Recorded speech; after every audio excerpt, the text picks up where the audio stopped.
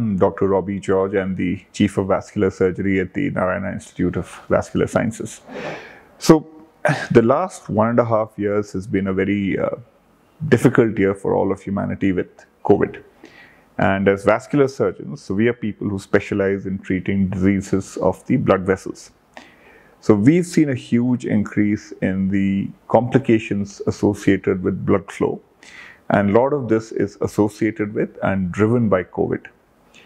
The initial impression of COVID was that it is a disease of the lungs and breathing. But what we've learned later on is it is actually a disease of the blood vessels. And when the blood vessels in the lungs get blocked is when you land up with problems with breathing. But in addition to that, we see a lot of patients who come to us with blocked blood flow to the legs, to the hands, to the brain, getting either a stroke or gangrene.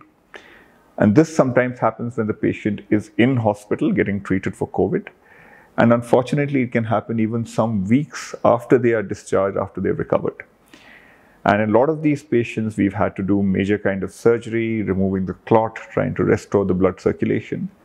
And unfortunately, in some patients, a complication like this can be life-threatening. A lot of patients have lost arms and legs because of this. So how do we prevent this? So fortunately, it's not very common, but it is probably as common as the black fungus, which everybody gets worried about after COVID.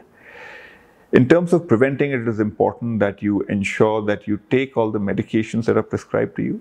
If you've got any coexistent heart disease, diabetes, or you're a smoker, you probably should be on a blood thinner, and that's something worth discussing with your doctor. And these blood thinners should probably carry on for at least 6 weeks to 3 months after you've finished your COVID treatment. But in general, if you have any suspicion after COVID that you're getting cold hands and feet or any discoloration, please seek medical help as quickly as you can. Thank you.